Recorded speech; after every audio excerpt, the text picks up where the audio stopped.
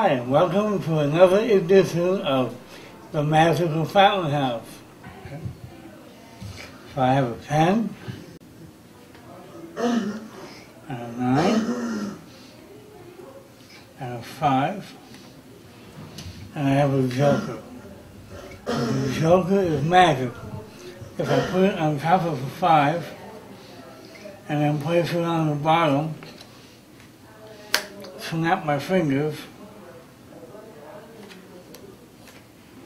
the 5 goes blank.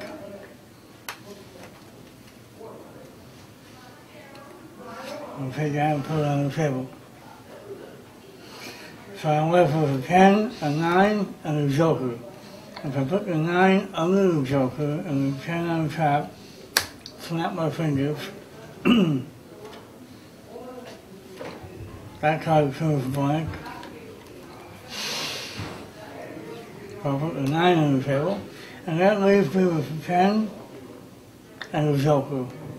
And if I put the 10 underneath the joker, snap my fingers, the 10 goes blank, and that leaves me with the joker. But since all of these turn blank, the joker might as well turn blank as well. Okay, for my second trick, I'm going to do my favorite 4 ace trick.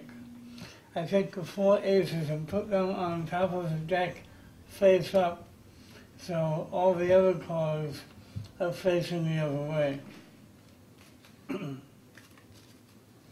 Now if I count them for you one by one, there's 1,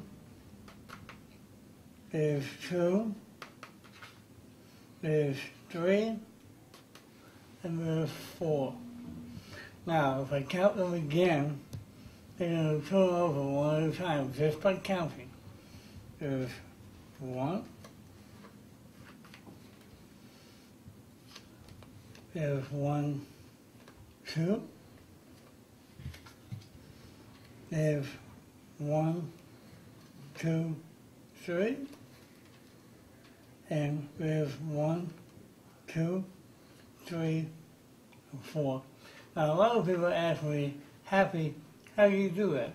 And I say, well, it's easy as 1, 2, 3, 4. Thanks for watching. See you next time.